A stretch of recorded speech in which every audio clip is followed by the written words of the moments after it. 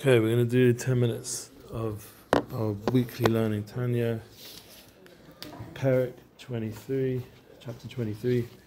Opportunity to bring a little bit from the Ramchal as well.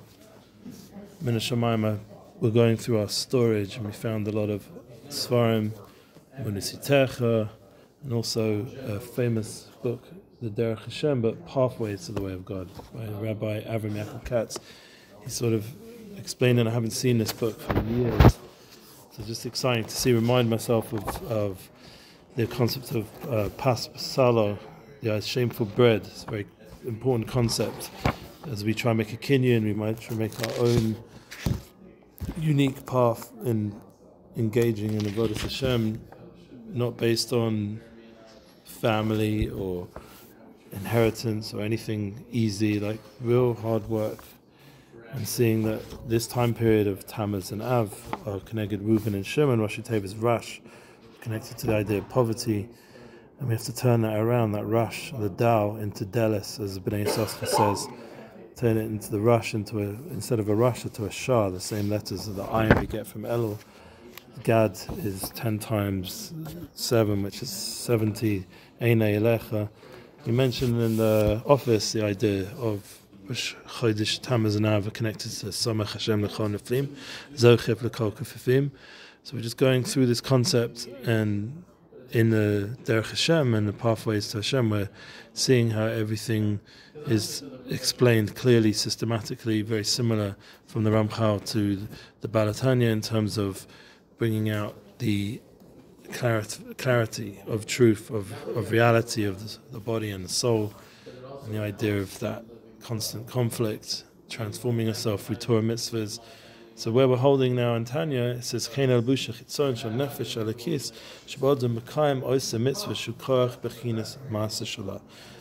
the 20th of Shvat and Chitas, page 300, lessons in Tanya. It says the Baal Tanya, likewise, the external garment of the divine soul, its faculty of action, is which is external, combines factors of speech and thought, since it functions outside oneself of the person feeling and practicing the commandments. This is the closest of the vitality of the performance of the mitzvah. Nasa gam came guf and neshama lerots and elyon lebat olav legamrei. Becomes like a body and a soul, relation to the divine will, and is completely surrendered to the divine will. The soul's power of action becomes united with the divine will in the same way as one's body is united with his soul. This is what we're always talking about with united souls, bringing that unification between the body and the soul, between YISRAEL, between humanity, bringing a soul level. Hakohen gam kein are very good for Adam Mekayim a mitzvah. So that's where YISRAEL, we have to be Mekayim a mitzvah through the organs of the human body which perform this mitzvah. Shekoyach bechinas a maaseh shal nefesh adakis. Zabush behem b'shas maaseh v'kiyam a mitzvah. Hem nasu Merkava mamish l'rots and Eliyahu. And the fact that is clothed during the performance and fulfillment of the mitzvah, they too become a veritable vehicle for the divine will. So this is a concept that the hand which distributes charity before or performs another commandment comes in the act of performing the mitzvah chariot for the divine will. So that's the concept that Chodesh Elul gives tzedakah to the Chodesh of Tamuz and Av. That's why one of the reasons we're learning Hilchos Elul in the office. We're learning it already because they get a big or of tshuva already. Malach Basoda Rosh Hashanah Av is Elul Bo. The idea that we're tapping into that light already, and even in the Parshas of the Chagim, we see that Hashem arranged that in between the korbanos of Pesach and Shavuos, Yemei Bikurim, there's an in-between stage which talks about giving gifts to the poor, taking care of the matnas aniyim, and making sure the poor. So that's remembrance to the Chodeshim of Tamuz and Av, which are poor months.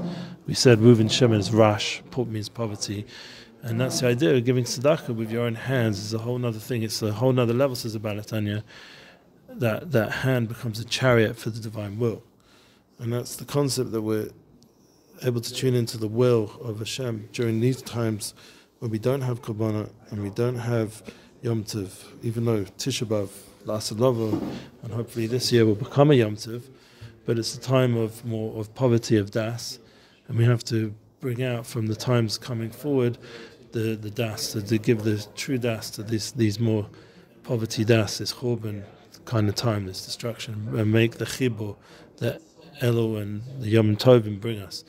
Raglaim and Raglaim Machlokas Adav mitzvah. Similarly, the feet which walk for the purpose of fulfilling a mitzvah became a pair Loshen Shemedabrim Divrei Torah, and the mouth and tongue, which we're doing here, speaking Torah, or the brain Hamoyach Shemahaya B'Divrei Torah V'Yireh Shamayim V'Galas Hashem Baruch Hu, is reflecting on the fear of heaven or the greatness of Hashem, blessed be He.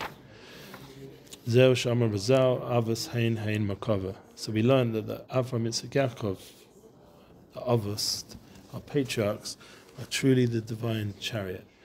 So this becomes this concept of bittul, of Merkava, of complete nullification. Like the one riding the chariot has no will of its own. The chariot, it's completely bottled to the rider of the chariot, and that's a concept that the Avos, Avram, Yitzchak, Yaakov, are in Merkava. Shekol Evreihem Kulam Hay Kedoshim Avdilim V'Anyanim Al Mazeh, and all their organs are completely holy and detached from what? From this world.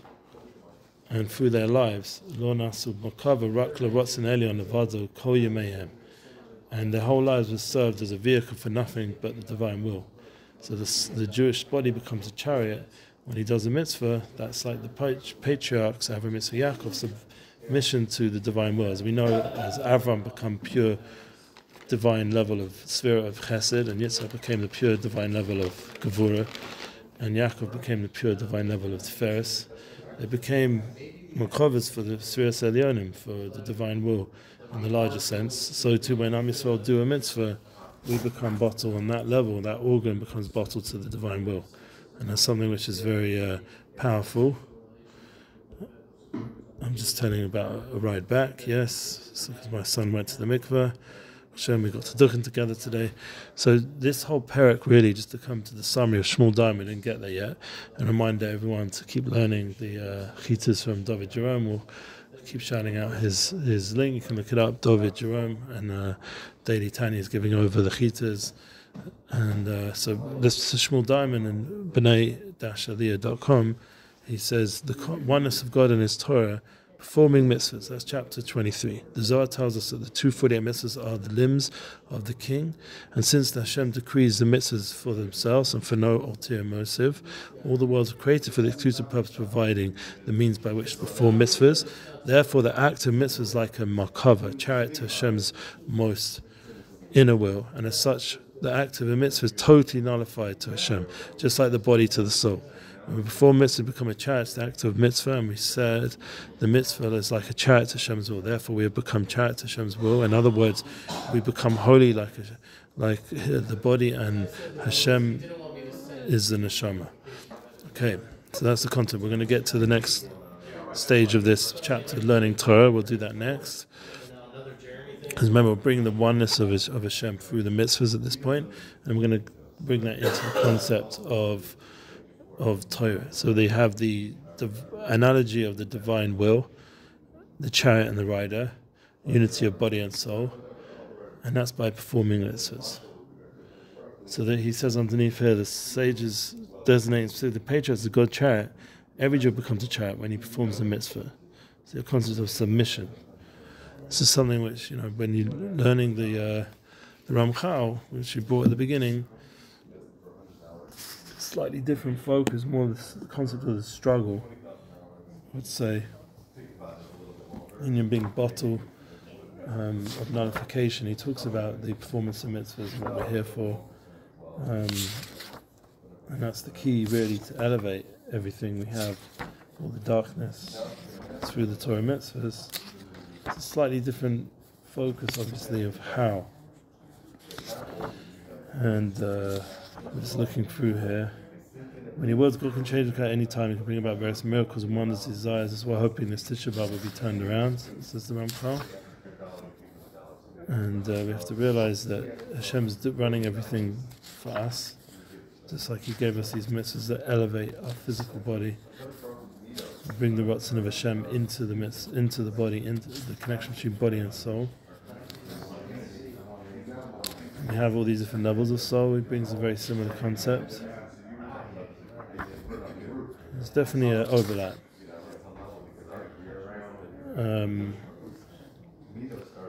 So in Mitzvah, we're going to start getting back a little bit more into the Ramchal, and it'll be interesting to see how it connects in exactly, and slight differences of focus. But I don't see, and reminding myself, this concept of bittul is definitely more of a Chabad concept of subjugation, of nullification, and tuning into that inner Ratzon Hashem. This is the point that Hatanya is bringing us, and it's very important to tune into this truth, especially in our generation where there's so much distraction. When you have a simple, clear system of bittul, of doing Ratzon Hashem, it just takes away a lot of the confusion that we're surrounded by in our generation, and that's something which is